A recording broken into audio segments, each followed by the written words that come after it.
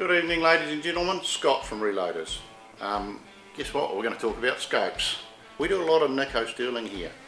Now, Nikko Stirling, absolutely great value for money, and they have entry-level scopes and scopes that step up nicely through price brackets to top of the line, diamond series, long range scopes. Now, they make a lot of scopes with 25mm tubes. They make a lot of scopes with 30mm tubes. You need to understand what you're buying. But I'm going to run you quickly, if I can remember them all. I mean, we have a 4x40 with adjustable parallax and scope rings here for a rimfire. Great rimfire scope, 89 bucks, includes the scope rings. Okay, then we have the Air King, which is $189. Now that is a 4-to-12 zoom, yes, I was right. Parallax right down to 10 feet, includes a full length air rifle mount system, 189 bucks. Great buying, great scope, can't go wrong. We have the Panamax rifle scopes, Panamax 3-9x40, comes in a lot of packages these days. Good scope, good entry level hunting scope, you can't go wrong. Then you go to the Panamax illuminated scope. This is a great scope for someone just doing that little bit more target work, and it has a price of $339. I mean, pretty good buying, isn't it? I can tell you, we don't get many of these back. We get next to nothing back. We have the bore eater. This goes to a 30mm tube. Now, as soon as these scopes step up to a 30mm tube, I've got to tell you, the optics are unbelievably good value. I have a couple myself. You can't go wrong. I've got one on my 2D3 and one on my 22.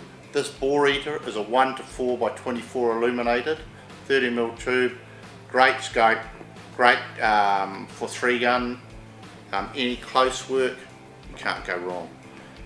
We have the diamond illuminated. This again is a 30mm tube scope. It is a 3-to-12x42. And don't quote me because I can't see the price. I think something in the order of about $350-ish. I'll look for you. I'll break up my display. Great, no price on it. I'm fairly sure it's about 350 bucks. Then we go to, there's a scope I'm missing from the display. I'm quite surprised we must have sold out again, which is the Nikko Stirling Meteor 30mm tube scope, 2.5-10x50 with illuminated reticule. Really handy hunting scope. It's not too many bells and whistles, nothing you have to mess with too much, and it's got illuminated red or green reticule, or black obviously when it's unilluminated. Really good scope. Then we've got its big brother, the Octa. Now the Octa is a $569 scope, 30mm tube, 2.5-16x50. Illuminated reticule and side parallax focus. Very good, very versatile, long range come hunting scope. Then we go to the diamond first focal plane scopes. This one is $579 and it is a 4-to-16x44. This has lovely turret movements. If they move, no, because they're locked.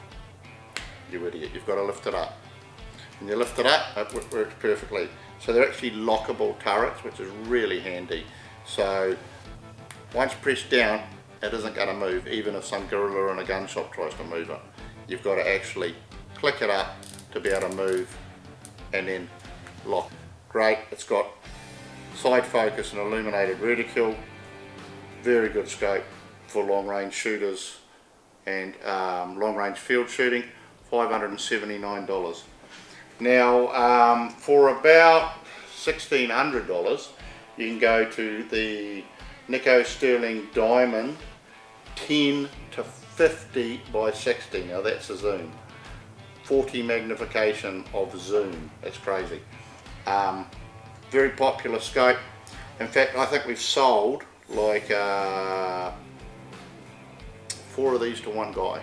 So he must really like them. And he's pretty fussy.